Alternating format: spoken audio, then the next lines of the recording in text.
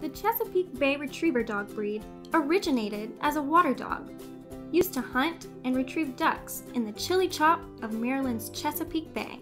Today, they're still known as a fine hunting dog, as well as a wonderful companion for active, experienced dog owners who can give them the structure and exercise they need to be healthy and happy. The Chesapeake Bay Retriever absolutely love the water. As a working breed, they need ample exercise throughout the day, whether it be retrieving a tennis ball, learning a new trick, or taking a long walk through the neighborhood. Chessies get along great with children, but be careful of their size. They pack about 60 to 70 pounds of pure love in their sturdy bodies.